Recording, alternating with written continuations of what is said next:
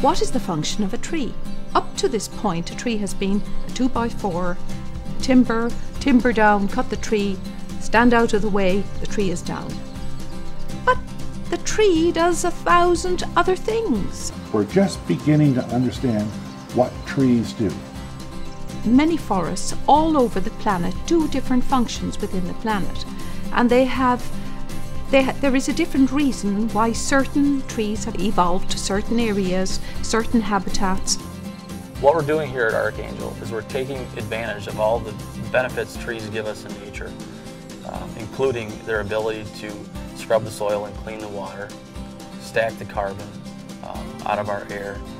And basically the trees that we have are hard-working species. They're the best genetics that we can possibly find, so they've got the best chance of survival to aid us in a lot of these benefits. 40% of all the medicines in the world that you find in your pill cabinet comes from trees. The production of nuts, the production of foods, the looking after the water, the aquifers, the looking after the great oceans of the earth, the aerosols in the atmosphere, the oxygenation of the atmosphere is done by trees. Ecotechnology, the technology of the tree kingdom and the plant kingdom. It's not just planting a tree because you like the color of it or the size of it, but thinking it through and what specific job solutions will planting this tree create over the long run. That's ecotechnology. Mother Nature has designed the perfect trees and plants to clean the water, extract the heavy metals and the pollutants out of that water. How many cities have watersheds or in a watershed? Every single one. How many watersheds need the positive attributes that these trees will bring? Every single one of them. I can't think of a company, a city, or a government that doesn't need what we have. They've just never been able to buy them. They've never been available. Well, now you... Carbon stacking is the most important thing that we need to address to ensure a future for our grandchildren. Trees breathe in the carbon and they exhale oxygen and they store the carbon in the physical properties of the trees, the body of the tree.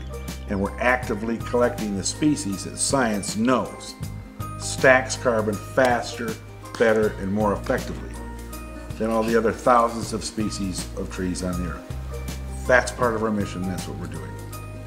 Trees are a science within themselves. They do so many things, it's almost unfathomable to realize what trees can do for us. And it's exciting to be able to work with all these old forest genetics and learn so much every day. And to me, that's another piece of what Archangel is. It's learning about the science of trees and basically learning every day of the new things that trees can provide and do for us. The new science, with all these positive attributes of these great trees, isn't widely known at this time. Archangel, its purpose is to distribute and educate people worldwide in the positive effects, the hard science, by utilizing these great old trees and their genetics to try and tackle some of the daunting environmental challenges that we find ourselves in around the world today. That's who we are.